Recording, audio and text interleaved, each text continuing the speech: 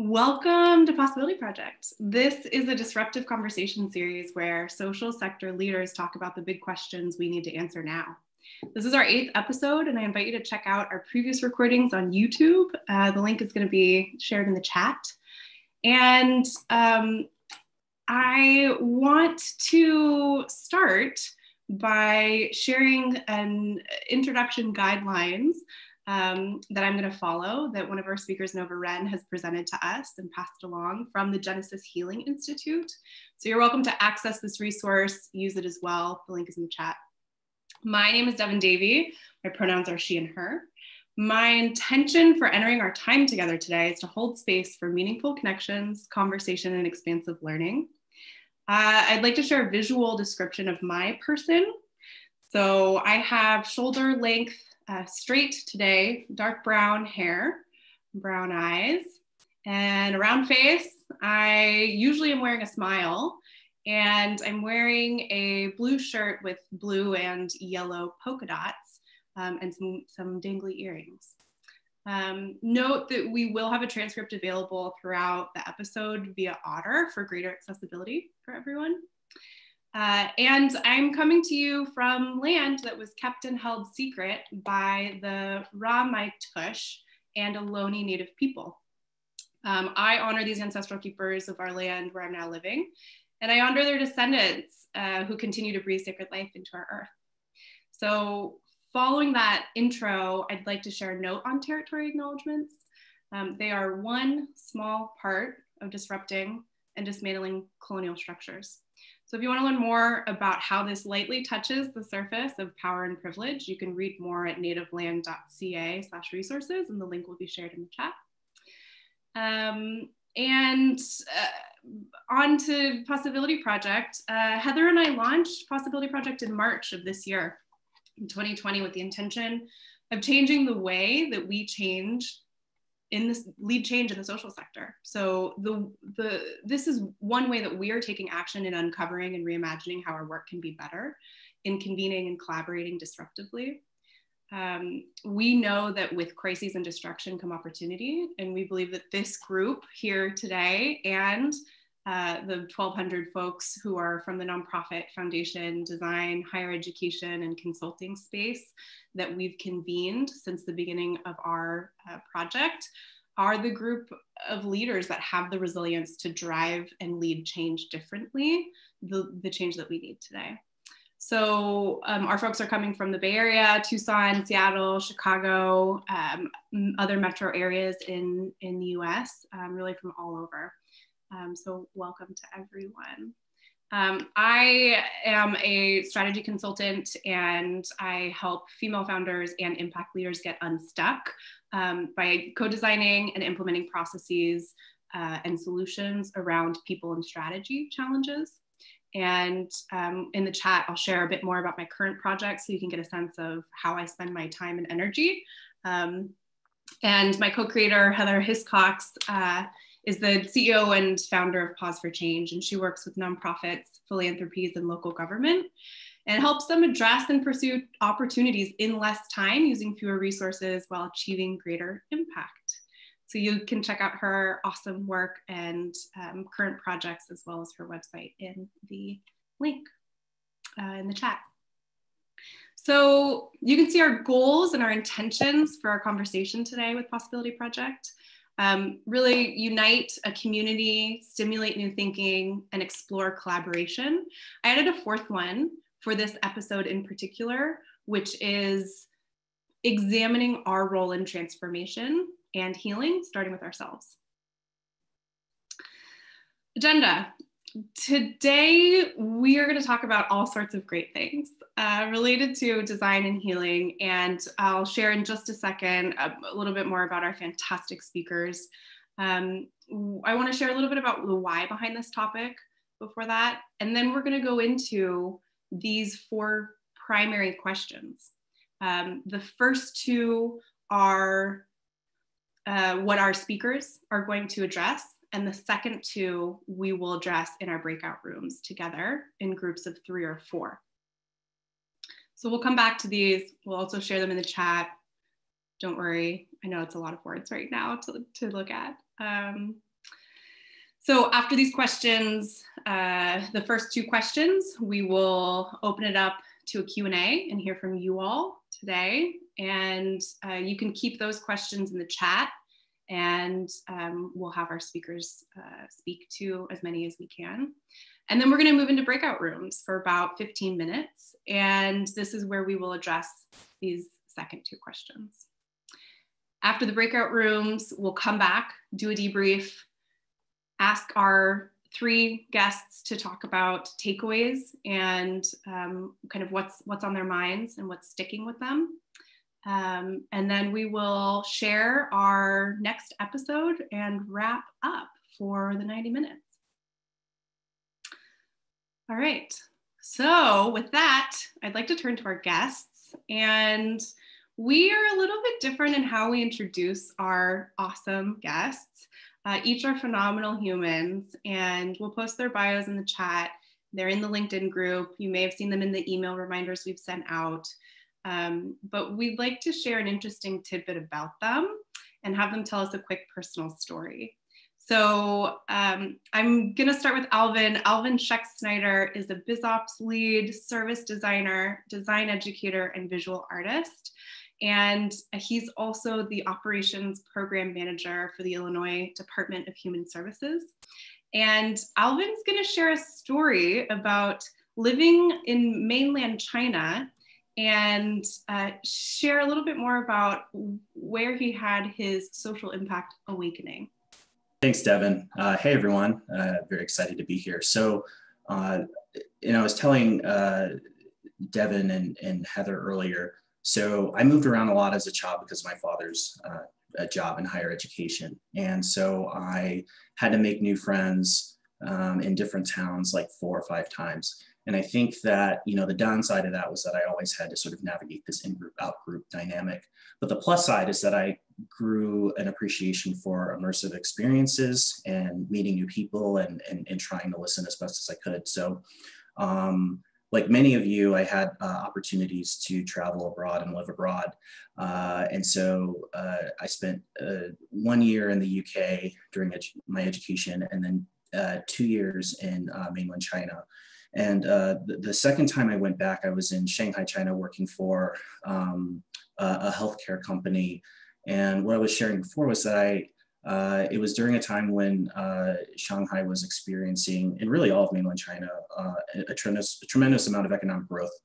And so outside of this office, I was kind of in like this Tony sort of downtown, like skyscraper, if you can imagine. And across the street, there was a Ferrari dealership. And yet, when you walk outside of the office building that I worked in, I would often see people rummaging through the trash cans for food or other items of value. And so for me, seeing that sort of economic divide, like right there, then and there, and then also coming from Chicago, where, my partner used to be a teacher on the West Side, it just kind of broke my, I think my perceptions about, really how balanced this world was. And that was kind of the final sort of thing that pushed me towards trying to figure out how I could use my skill sets in a sort of social impact manner. So. Awesome. Definitely world traveler. All right, Nova Ren. Nova Ren is the founder and vision keeper for Genesis Healing Institute. And Nova Ren is an envoy and weaver, a disciple of philosophy of reunion, and a community healing practitioner. And Nova Ren is going to tell us a bit more about his time being spent in water. Awesome. Thank you so much, Devin. Thank you, Heather. Shout out Rachel and Alvin. It's beautiful to be on this Zoom with all of you, and welcome to everybody. It's lovely to connect to all my relatives out there, folks that can be new friends.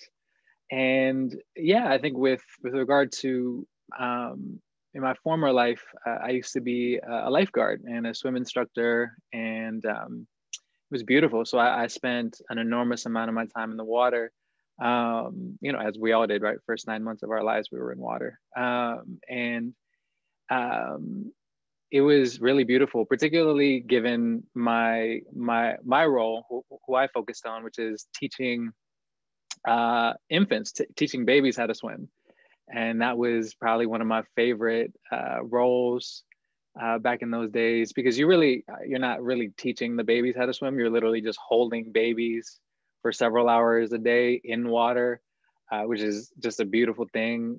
And then to see them just get more reacquainted to the water is really wonderful. And most of the time, it's actually a lot of instructing the parents to just not freak out when it's like, it's okay. Like, the baby knows what water is. Like, we understand what this is, and to be able to acclimate in that way. And I've also been swimming a lot, just as a daily practice. I don't know how I'd be able to do what I do otherwise. And, you know, I'll go to the pool maybe like around 9 or 10, and it's starting to get cold. And I was thinking to myself, I have no idea how I was able to do the swim instruction in the mornings, because swim practice would start at like 7 a.m. And we had to get there like 5:36 to, like, obviously open the pool, to take off the tarp. And obviously we had to be the first ones to get in the water. So I'm diving into ice cold water at 6 a.m. every single day. I have no idea how I was able to do that. I get out there at like 10 a.m. and it's moderately warm, and I just can't do it now. So shout out to younger me, who apparently had much thicker skin than I do now. But it really was a beautiful gift, and I'm honored that I get a chance to continue in present day. So thank you for letting me share that. Thanks for being here, Neverin. I love the flowiness of water and what that represents for you too. Rachel Dekas is a macro-focused clinical social worker focusing on trauma-conscious practices in design, and is currently the Associate Director of Programs at the Siebel Center for Design at the University of Illinois at Urbana-Champaign. And she is going to tell us about a time being in indie rock bands. Thanks, Devin, and thank you to Alvin and Neverin and Heather and everyone else who's here. I see some familiar faces from the School of Art and Design, and just some fellow alums from the School of Social Work. So it's nice to see everyone. So I think something that I think most people think of me as either in different parts of my life over the years as a social worker, an advocate for various causes, dating back, some of them even into high school, to even present day. But I think a hat that I have worn over the years that some people are often a little caught off guard by is that I'm a musician as well. And my primary instrument is the violin. Although I have a viola that is similar, but is very, very different from playing the violin. And then I self-taught myself a long time ago how to play the cello, which is also very different from the violin. But violin's my main one. And I've been playing since I was 10. So I can say that I've been playing for 35 years, which sounds very, very impressive, right? So if you just add it up, you're getting my current age. But one of the things that really drew me to music was my parents having just such an immense love for it. Definitely being younger baby boomers and children of the 60s and 70s. That was a rich part of my upbringing. My older brother is a musician as well, and once I hit more high school and college years, there were just many opportunities to play with either in bands that I was a part of or friends' bands. And so I've probably played and recorded and or toured with, I'd say easily 20 different bands over the years. Don't play as often now because work is busy, and we're actually, we're all in a pandemic, so it's a little harder to be in a touring band right now. But some of my probably most favorite places that I played have definitely been South by Southwest, which is a big annual music conference, music, film, and education conference. Now it's grown over the years. down in Austin, Texas. Let's see, there was another one in the independent music scene called CMJ, which stood for College Music Journal.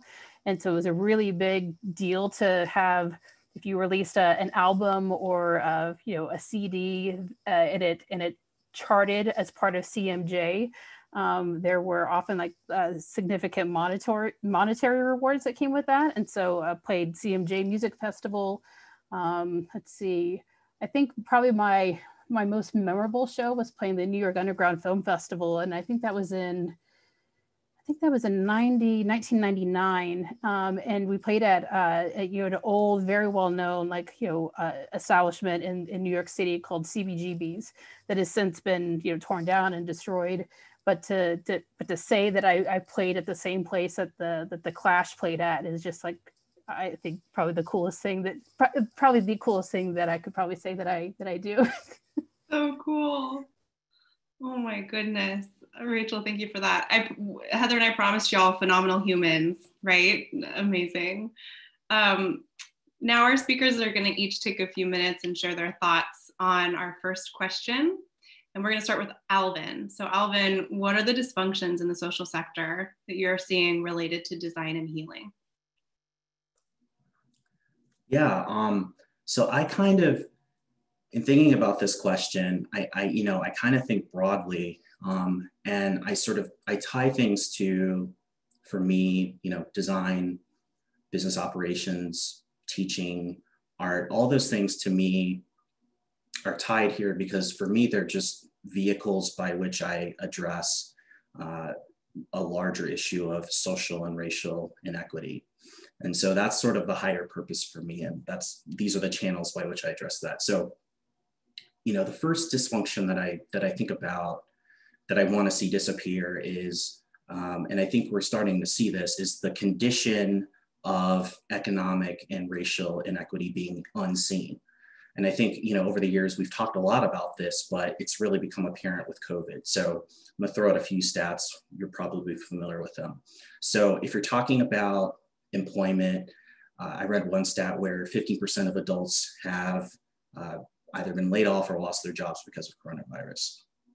If you're talking about housing, I just saw a statistic this morning that said that 1 in 6 renters in the US is behind on their rent payments. And the CDC, as some of us may remember, in September, put out this really weird public announcement whereby they were saying that housing stability is actually key to public health. That was an unprecedented thing to come from the CDC. Like, that's not connected, but it is, right? So many folks are on the precipice of falling into poverty, right now. And I think COVID has made that very clear. From a race standpoint, when we talk about COVID, Blacks are 5 times more likely, Latinx folks are 4 times more likely to be hospitalized for COVID-19 than non-Hispanic whites. And Black communities in general have been experiencing higher death rates because of COVID. And then also, this is not directly related to COVID, but it's an ancillary issue. There are the unjust killings that we continue to talk about: Breonna Taylor, George Floyd, Ahmaud Arbery, because we've been stuck at home because of the pandemic, and we've seen these injustices. So the unseen becoming seen, right? Lifting the rock over and seeing all the creepy crawlies and the gremlins that we need to face. The second dysfunction that I want to see eradicated or just go away is racism not being seen as a legitimate public health crisis. The Pew Charitable Trusts, say that Black women are up to 4 times more likely to die of pregnancy-related complications than white women. Just talked about this, but Black men more than 2 times as likely to be killed by police as white men. There are other stats around life expectancy being much lower, right? And so all of these things, plus some of the things that I've mentioned, have led to more than 50 American municipalities, as well as states like Michigan and Ohio and Wisconsin, passing legislation or making declarations just in this past 2020 year that racism is actually a public health crisis, not unlike smoking or poverty. So that is incredibly huge because once you have that declaration, it means that you can start to, state institutions and entities can start to bring to bear interventions to address those things. So that's big. And then the third dysfunction that I want to see go away, disappear, however you want to say it, is the sort of practice of racial equity being performative in institutions. So I've talked about two sort of macro things, right? But, from the micro within an institution, I think this is very important. There is a sort of a genius equity leader. His name is Nathaniel Smith out of, and there's so many obviously, but he's out of Atlanta, Georgia, and he runs this organization called the Partnership for Southern Equity. And he put a post on social media a few weeks ago, sort of just talking about racial equity, which we've been talking a lot about, and what's performative versus real. And he kind of just like puts it out there for, the whole entire sector. And I'm going to kind of read a few things he says, and then I'll shut up. So for corporations, he essentially says that, you can invest money in, minority communities to expand your workforce or your market share, but that in and of itself isn't a racial equity strategy. It's good, but it's not a full strategy. For government, so that includes me, he says, we really need to do better about finding indicators and then sharing them with the public as it relates to our influence from an administrative side on disrupting and replacing systems of injustice. For foundations, he says, just because you're giving money to advance racial equity doesn't actually mean you are. We have to be critical of the systems in place that act as barriers to equity, and whether or not you're either breaking those barriers or you're just strengthening them. And then finally, for nonprofits, he says, we can advance racial equity, in the communities that we're working in, but if you don't have folks on your staff that are representative of the communities that you're trying to sort of intercede in, or you don't have like folks representative on your staff or your board, then are you just perpetuating the issue? And to bring this all back to design, for me, I think that last piece also connects to social design in the field. I believe it was in 2018 that AIGA, the Association for Professional Design, did a design census, and a lot of us are familiar with the statistic that 3% of all designers in the United States are Black. Excuse me. And so if you think about, and that's just that one sort of population, but if you think about how many design firms in the US are social focused, and then you distill down to how many of those social focused design firms have staff of color, have Black staff, or Asian staff, Latinx staff who are unable-bodied, that are representative of the communities that projects are being run in. I think that there's still a huge gap. And so I want to see the field of social design be more intentional about ways to build pathways for folks representative to actually do the design work, and not just the support stuff, but really the nitty gritty design stuff.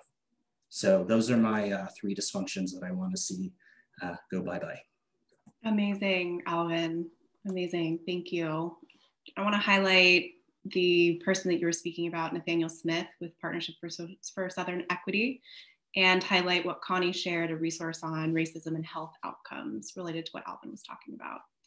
And now we're going to turn to Nova Ren. Same question to you on dysfunctions and however you want to take it. Sounds great. Can folks hear me? All right, lovely. Thank you so much, Alvin, for that truth. Appreciate that. And the way I kind of thought about this question was just to be able to put out kind of how I see this moment, or at least how I've experienced this moment over the past few months. And I wanted to begin by just kind of offering up what I believe to be the role of healing in this, as we call it, global transformation. But before I get into that, I wanted to just, offer again gratitude to Devin and Heather for setting up the space. Gratitude to all of my beloved teachers. Gratitude to this land, Yakut's land that I'm on currently, where I'm currently living, and to everyone who's ever supported, loved me, believed in me. Otherwise, I would not be here. So in terms of healing, I think that one of our dear teachers, Carolyn Miss, really puts it really well. I love the way that she frames it. She says that we've exited the era of problems and we've entered into the era of predicaments. And the way that she explains the difference is that when you have a problem, you try to analyze, figure out what's going wrong, where the error is, where the corruption is, and then you create a plan to try to fix it. And then you implement those step by step, and ultimately you get a resolution. That's how you correct a problem. We no longer have problems as a species, as a globe. We are in an era of predicaments, and the difference between a problem and a predicament is that a predicament requires us to grow.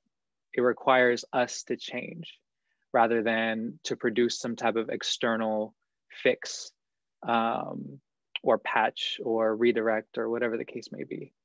And that process of internal growth, of changing the ways that we live, the ways that we relate to ourselves and to each other, is inherently a healing process. And so I think that at all levels of change, the process is a healing one, to undo, to unlearn the conditionings given to us, and to be able to come to life in so many ways. And there are three facets of that experience that have become really pronounced for me as I've done this work for the past few months, and obviously for several years prior to that. One is the transition from the internal to the external, or from the external to the internal. So much of our existence up until this point was really focused on the external. At the most destructive level, you can look at something like colonialism, right, as a manifestation of that exercise. It is this consumption of everything around us, everything outside of us, and a looking to everything outside of us to deliver on the things that we want inside. And I think that the transition that we're in now is an internal one, to actually look within ourselves, to make manifest the changes that we want to see. And I sense a lot of folks struggling with that. And Alvin was speaking really beautifully about racial justice and racial equity.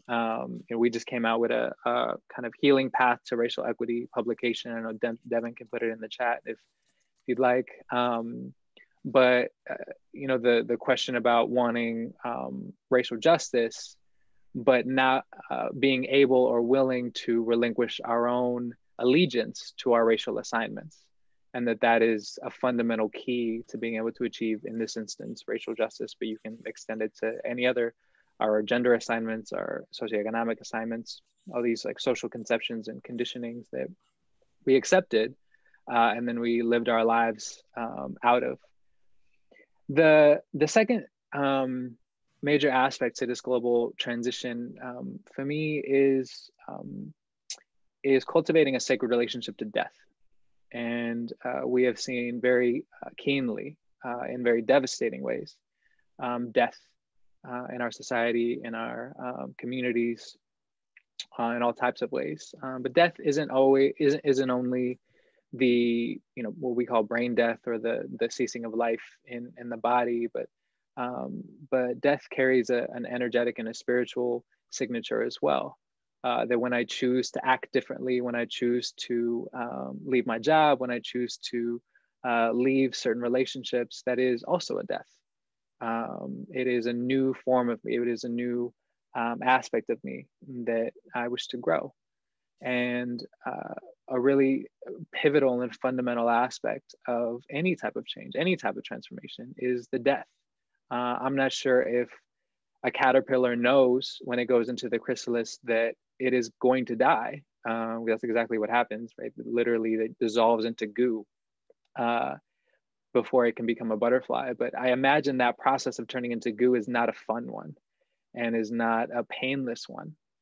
And so, but it is a reminder that it is part of the process, that if we wish to bring forward this beautiful world that all of us imagine and all of us advocate for, that there is a process for us internally to do so as well. And that process is probably not going to be very fun, and probably not going to be very easy, and maybe painful at times. And but and that path is made harder in a society that really abhors death, that pushes death into either a fictional space or into something that is going to happen very, very far away from now. Death is all around us. Death holds our hand from the moment we come into this world. And so transitioning into a sacred relationship to death, knowing that death is what gives us life. And knowing that this life, this existence is going to end for me, provides me an added push to make every second one that is really deeply meaningful and fulfilling. And that leads me to the third aspect, to kind of this moment in this global transition, which is a reunion. That this moment is all about us coming back together, returning to each other after decades, hundreds of years, possibly thousands of years of being so deeply isolated from each other, so deeply separated from each other on so many levels. And because we become so deeply estranged from one another, that reunion is going to be really difficult. It is coming back into community with folks that either we know as strangers, or at its worst, that we've come to know as enemies. And so the major aspect of this transition in this moment is to learn how to come back to each other with compassion and grace and forgiveness. That none of us are getting off this planet, regardless of what we did or who we voted for or what political leanings we have. We all are going to need each other in the end. And that reunion is where we're all going to. And it's certainly my hope that that reunion is not of conflict and of war, which we are very well set up for in all of our camps and all of our different factions.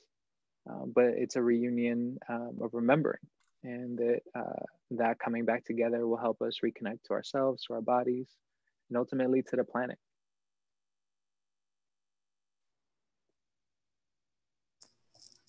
I feel like, you know, I think sometimes when you do these types of talks and conversations with others that you admire, but maybe haven't had that opportunity to really interact with just yet, you think about, like, what are my peers going to say? Like, what are they going to talk about? And I think in some ways, both Alvin and Nova Ren spoke to some of the very things that are, hello, it's Natalie, that keep floating around in my head. And there are a few things that I wanted to mention as far as dysfunctions, and it's well known and it's been well documented and shared. I think just over the past several months, the various crises. Alvin talked about some that are just a bit more spotlighted now, but have been crises for centuries. Nova Ren spoke to some of the just the tuning into our own internal transformations and the impact that has, and that it brings to the work that we do. That's something that I definitely I think about almost constantly, especially as it relates to just design and the emerging design work that I'm trying to do. I think two of the biggest dysfunctions, I want to sort of try to talk about some specifics, but then also some ideals in some ways. I really think that whether you categorize it as mental health or behavioral health, well-being, like that is clearly has been an ongoing crisis, not just in the United States, but around the world. And if anything that I've seen just in amongst my peers who are either fellow social workers or are trained therapists, counselors, the access to care has been problematic for a really long time, and the pandemic has shown that there are significant cracks in all those systems. Clearly, we see that in healthcare. My partner works in healthcare. I used to work in healthcare, so we're tuned into these things.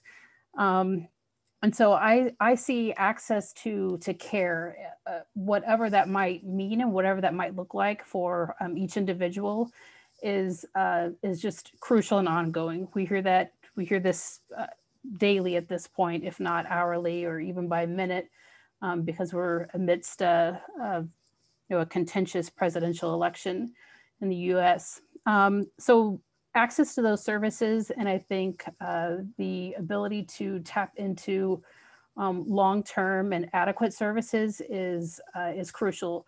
One thing that I've seen just more, on a personal and anecdotal level is individuals who would maybe characterize themselves as very strong and never needing that kind of service before are really seeing and feeling like susceptible to just the demands of what the pandemic especially is bringing to them and to their individual families. So that leads me to the next thing is just families. I think also working parents, and especially just working women in general. I the past 2 weeks, there's at least a couple of articles that pop up into various feeds. Like I try to not see some of these things, but they're there finding me, and they're probably finding me through like hopefully not a racist or biased algorithm, but I would be shocked if it wasn't a biased algorithm that's finding me.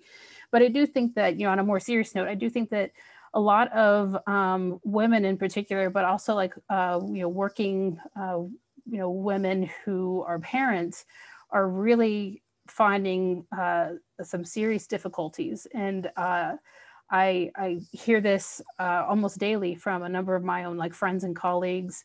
I'm experiencing that as a mom of a third grader, trying to juggle homeschool with her dad and work and and just keep going. And so it leads me. These two things are really big parts of my own identity, I think, as a social worker and as a designer. And it makes me think about what are the practices that we can actually study and embody and fully integrate into the work that we do, whatever that is, or to our daily approach to some of these just systemic challenges that are really presenting themselves in a much more apparent and blatant and sometimes really crude way. So this idea of practice, but also patience with that too, and the element of patience that comes to mind for me, it links in many ways to leadership as well. So leadership within any of our organizations, our partner organizations, whether this is at the state and governmental level, like for Alvin, or the nonprofit or the social sector level, as for the work that Nova Ren is doing, or in higher ed, where you see pockets of great leadership and then silos of just the most ineffectual lack of leadership that is just especially shocking, and especially in the time of a pandemic. And what kind of an impact does that have on people's daily lives and daily ability to really bring their full selves and their whole selves to their work, and to just being beyond resilient. I've really myself, I've been, especially since I've been really focusing on this combination of what does it mean to be trauma conscious in a design space.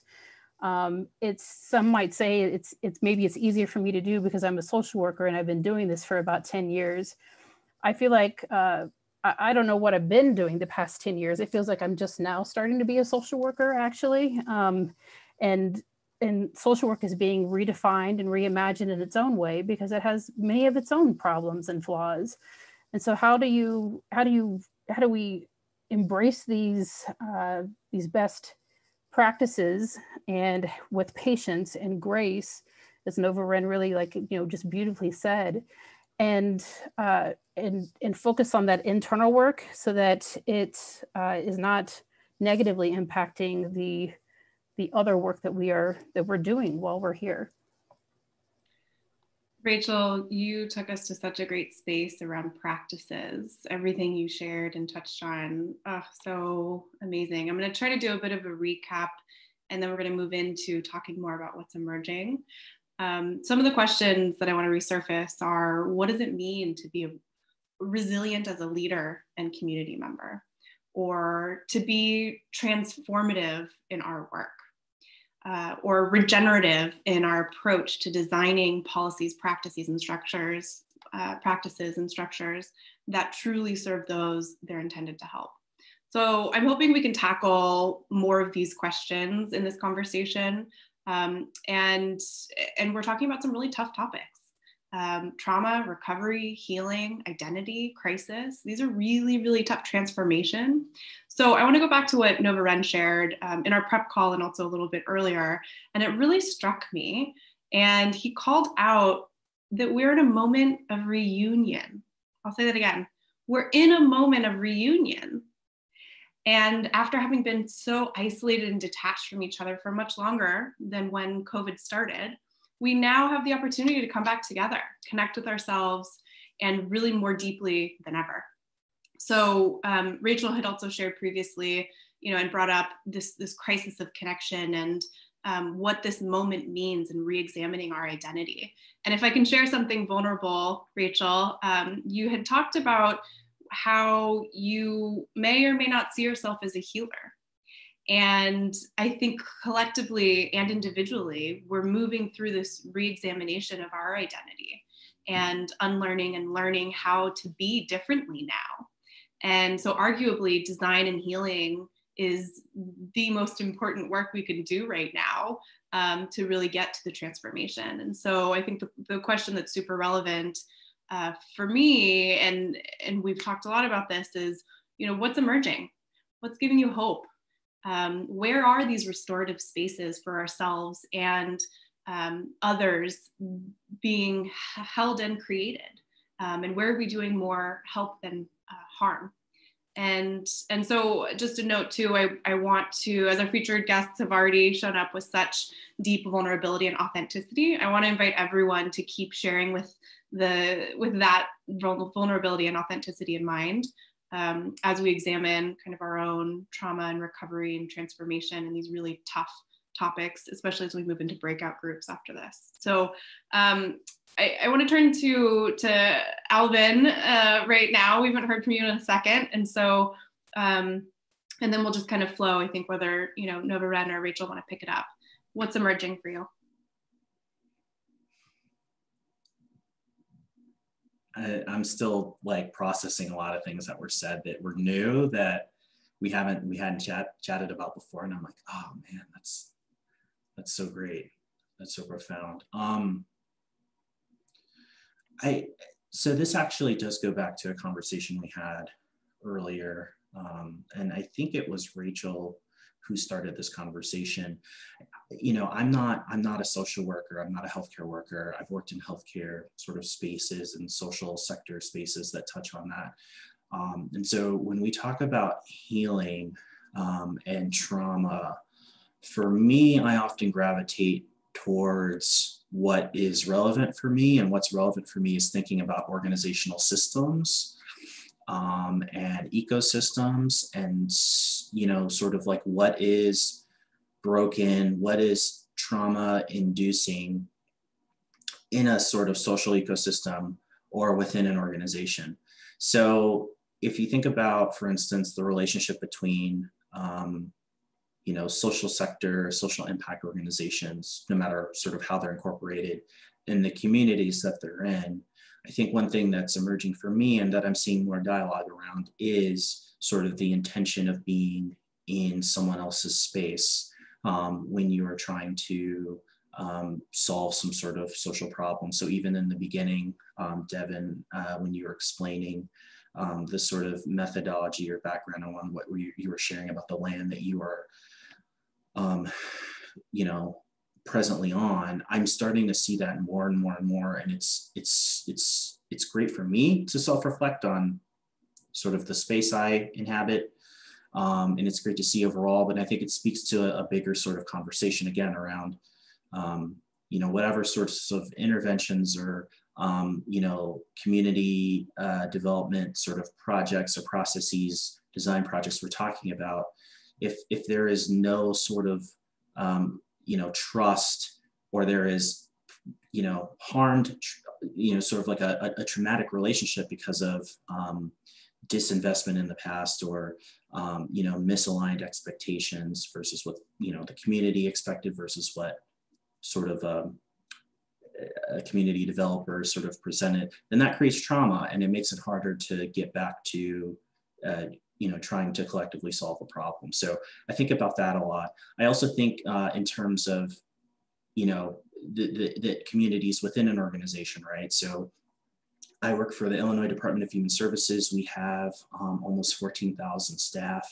We're one of the largest agencies, state agencies in the state of Illinois. It's just a lot of people. And so when you're talking about, you know, in my circumstance, from a business operations or service design standpoint, creating strategies or sort of interventions to solve internal processes, make them more efficient, or innovate on them, it's incredibly important that we're thinking about the end user. It's more than the end user, but it's, you know, just the folks who are in the organization who've been here 20 years. How involved are they, right? Are they invited to actually strategize a design project from the beginning, which is something I'm trying to figure out how to do? Or do we bring them in at the end when we're like, hey, here's your solution, time to buy into it? Not only does that usually not work, especially in government, that doesn't work, but also that's not honoring the space that people have already been inhabiting as they've tried to make internal systems work. So that creates more trauma within an organization. And so those are the sorts of places that I think I'd like to see healing really take place. Thanks, Alvin. Keeping with the thread, Nova Ren, what are you seeing emerging that gives you hope? And, or you brought up a lot about transformation. Where are you spending your time and energy in seeing what works in transformation? Yeah, thank you, Dev. Thank you, Alvin. Yeah, I think for me, I mean, there's a lot of things that give me an enormous amount of hope. I'm really blessed to be able to do this work and to walk this journey, and to be surrounded by such a beautiful community of people at Genesis and, you know, throughout the Genesis network. I think that there was a couple of things that came to mind as Alvin was speaking, and then over the course of this conversation. One is I'm incredibly excited for the introduction of the third entity into the binary. So what I mean by that is that, you know, within any binary system, the minute you introduce a third entity, a third energy, a third whatever, it fundamentally changes the entire environment, the entire system. And I think what we've seen emerging for a very long time, and what continues to emerge that's so powerful, is the third entities offering us the potential to be freed of these binaries. So, you know, for example, in gender, I think that transgender folks or gender expansive folks are offering cisgendered people an opportunity to see with kind of true vision the lies and delusions of both genders, right? That these containers, these boxes that in no way could ever contain the deep and infinite complex mystery of the human experience. Same with race, right? I think that quote multiracial people and the experience of navigating through different worlds provide us that same frame of how deeply pernicious and limiting racial category and racial assignments are, and an opportunity to be able to exit from those and to return to becoming artists of our own life and how it is that we identify, rather than these impositions of identity that have so imprisoned us for certainly all of my life on this planet, maybe much longer. The second thing that I'm seeing emerge that is really beautiful to me is and this I think could be particularly useful for folks in design, is a return to nature and the natural world as a frame for everything that we do.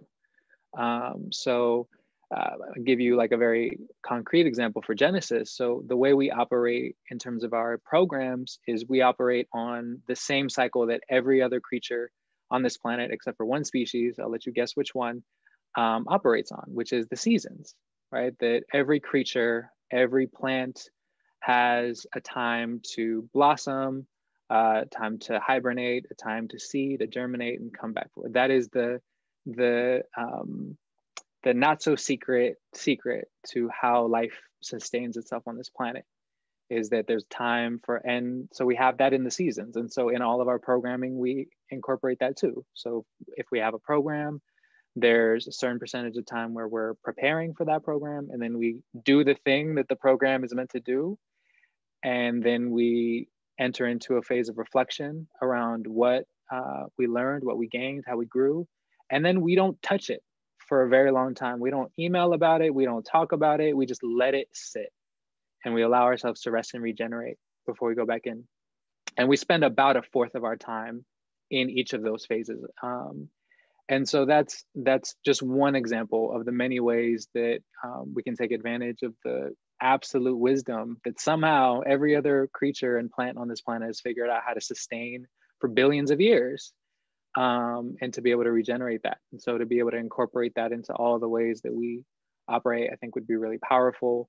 We do that the same with just the amount of hours people work, and things like that. And then the last thing I wanted to share that gives me a lot of hope in all this is that folks are just coming to life. I mean, there's no other way to describe it. Just leaving their jobs, leaving their relationships, leaving their cities, just like, I'm done with this. Like, I was given this precious life and this precious soul, and I don't know when it's going to end. And obviously with COVID, you know, that definitely is an additional danger and all these other things. Like, let me take these gifts, this beautiful gift, whatever your gift is, right? Art, music, you're really good at listening to people, you're a writer, you're whatever the case may be, you're a farmer, gardener, caring for children, this, like, whatever your gift is, seeing so many people relinquish the life that they surrendered themselves to and give themselves over to the gifts of their souls,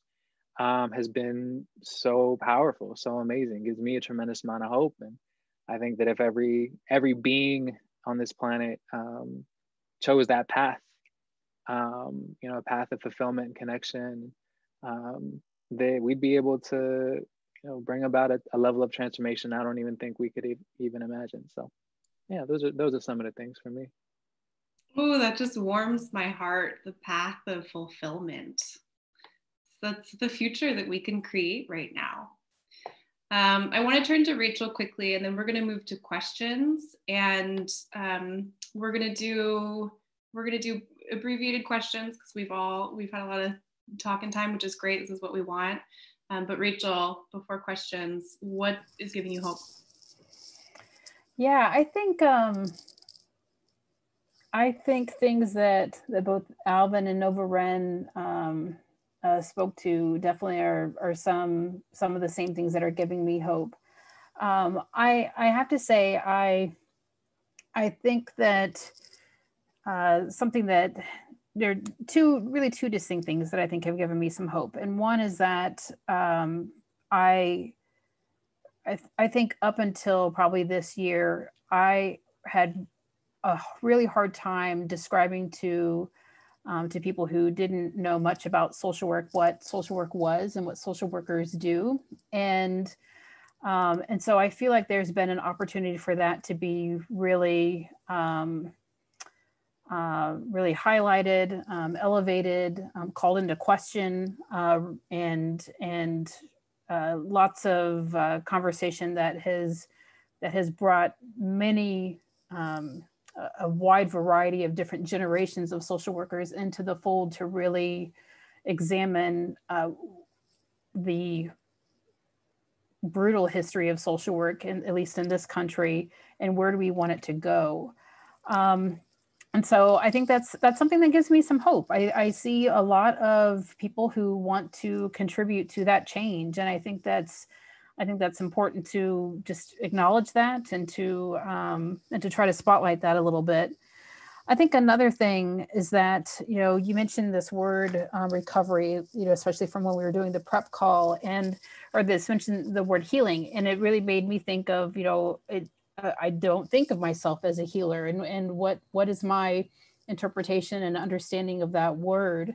And I think just over the years professionally, that word has been recovery, and that language has just been much more like prevalent in maybe my, you know, day-to-day professional work.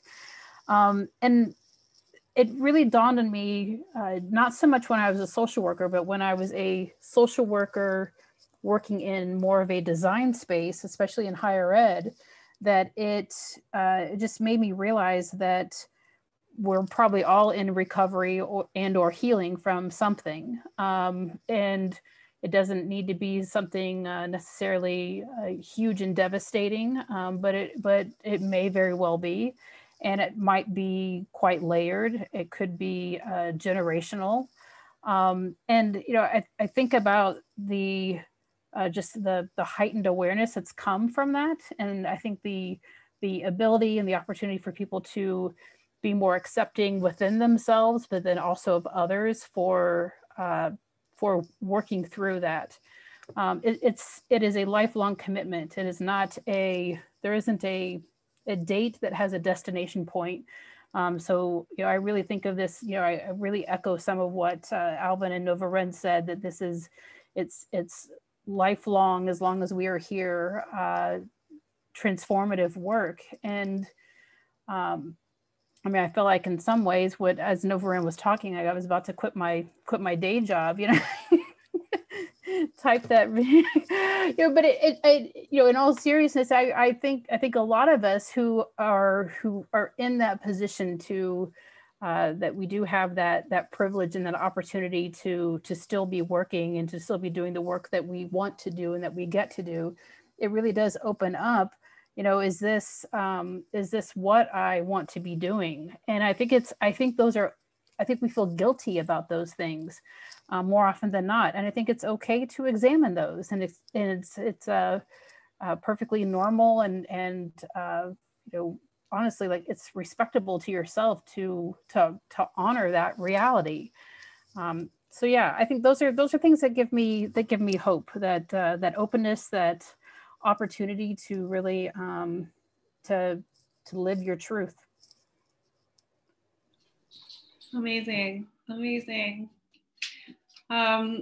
I want to turn to some questions. I think we have time for about 2. And Heather, I'm going to ask you to look at the chat and see what questions folks have who are all on the call for our 3 guests. And I'm going to kick us off with the first one. And this is a question that the guests actually came up with in our prep chat. I'm going to give it back to you. And it is, how do we heal in design with the gap between what's accepted as valuable and what's not? So I'll repeat that. How do we heal in design and design for the gap between what's accepted as valuable and what's not?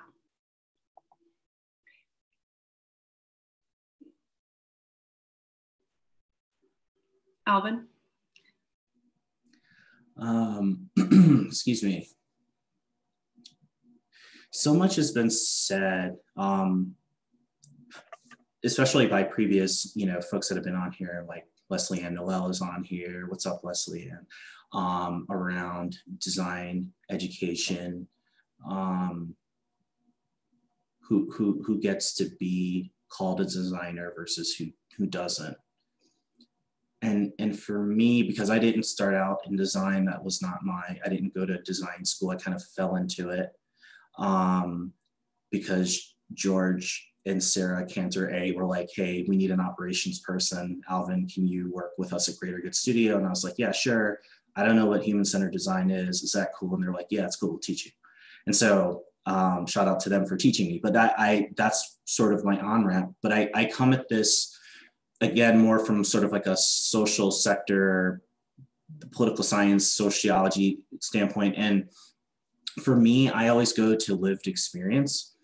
I think lived experience is something that I have observed in the field of design as not really valued. And that's not, it's not, I think it's a larger sort of pedagogy, like sector issue. And it's not just social, it's not just design. Obviously, I think there's so many other areas where that's true, but I think the reason why it stands out to me from a social impact standpoint is because design is kind of like, it's kind of like the trendy thing, like everyone's trying to figure out like how it sort of applies, and it's a great sort of time to be in the field. But you know, we know again that not that many, the majority of designers in the United States are white and male. Part of that has to do with access, the affordability of a design education.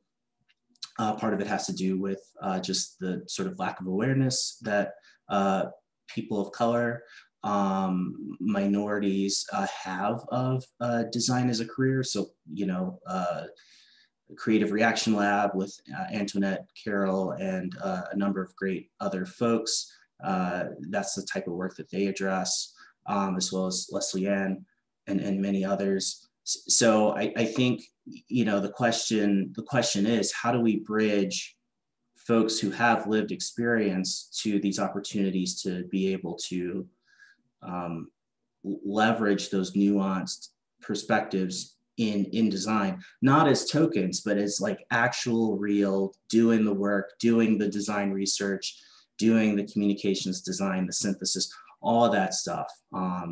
And so I, you know, for me, I think that that's where you start to get at that.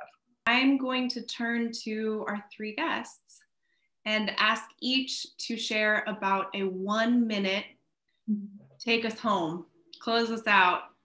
And I'm gonna ask Rachel to go first.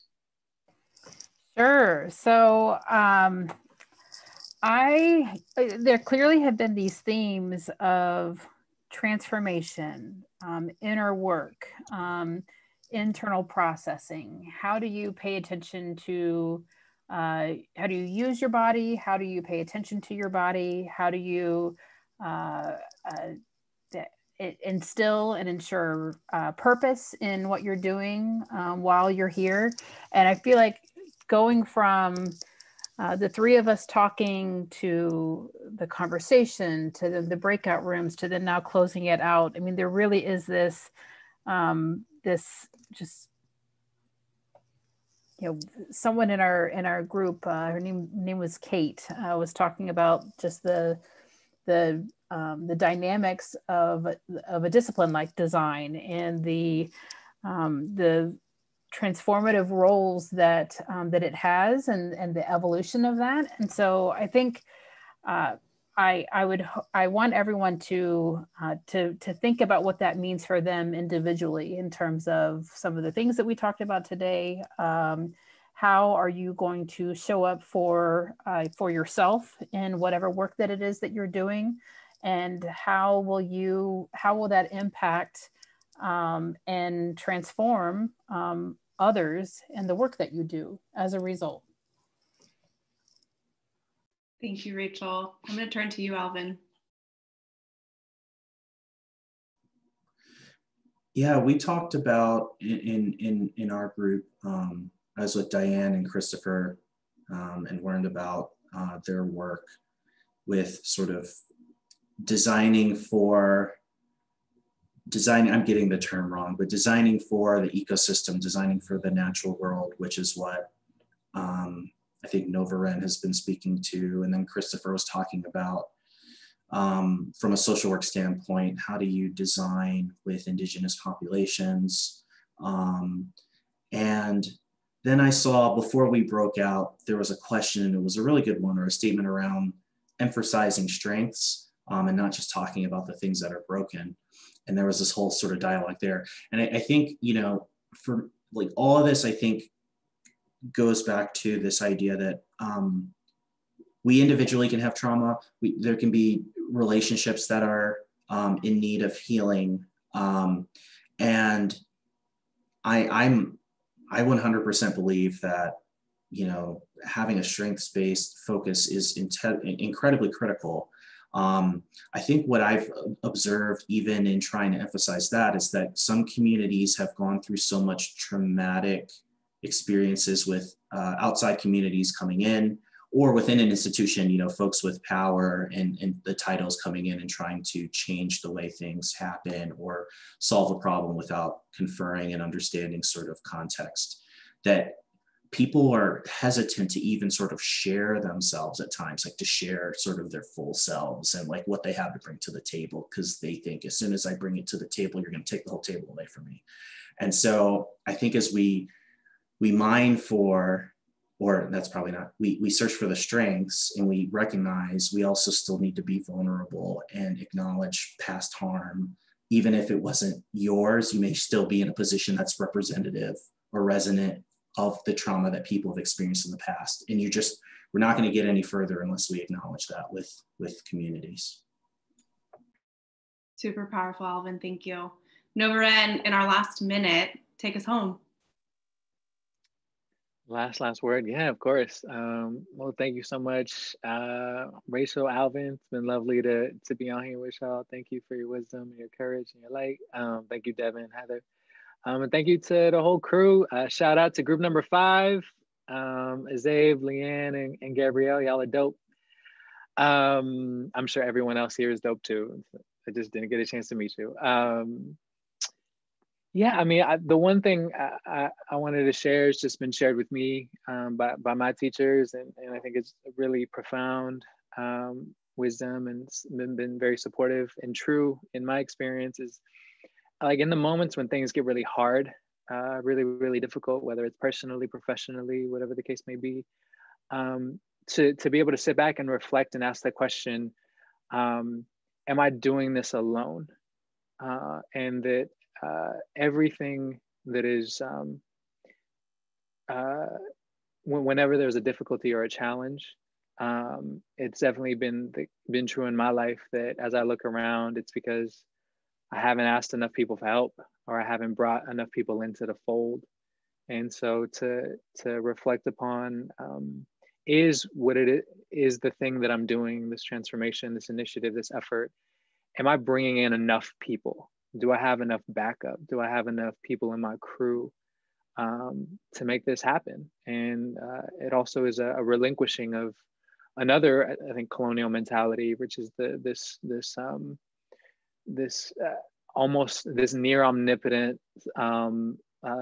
self-sufficiency, that I am capable of moving and shifting and shaping the world as I see fit, which is a really destructive delusion. And that I hope I can dissuade all of you from. I can't imagine that you all participate in that because you're on this call, but yeah, I think to bring in as many folks as possible to align to whatever it is that you want to do, and make it a whole lot easier. Amazing. Nova Ren, Alvin, Rachel, thank you so, so much for being with us today and sharing your deep experience and wisdom. Thank you all for joining us, and we will see you on our next episode of Possibility Project on November 18th. We're going to be talking about collective action and leadership models. Can't wait to see you there. All right, take care, y'all.